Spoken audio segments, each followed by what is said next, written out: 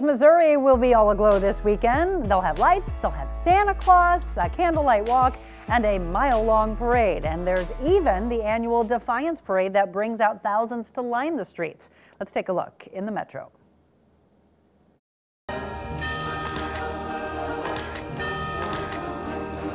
This is the biggest parade in the smallest town in St. Charles County. Although less than a mile, it's an hour filled with animals and vehicles alike.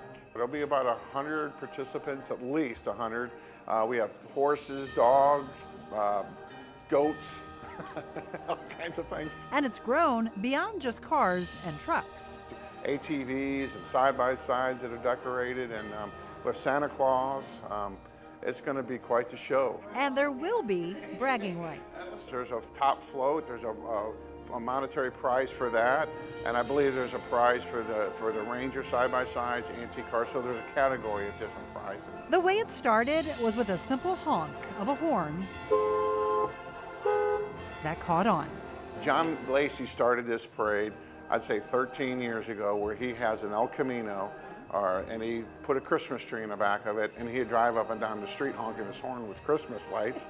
And so it caught on. People started joining him, and so it got bigger and bigger. Families are encouraged to make an entire day of it. The Roadhouse here is serving breakfast, a really nice breakfast, starting at 8:30 to 11.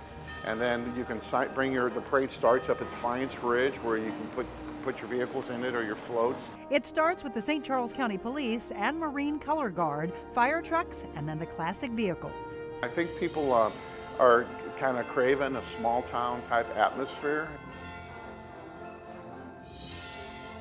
Tomorrow at noon, there will be vendors. Santa Claus will be there, live music and food and drinks until about 5 p.m. And then afterwards, you can stick around for the candlelight walk that they'll have at the Daniel Boone home.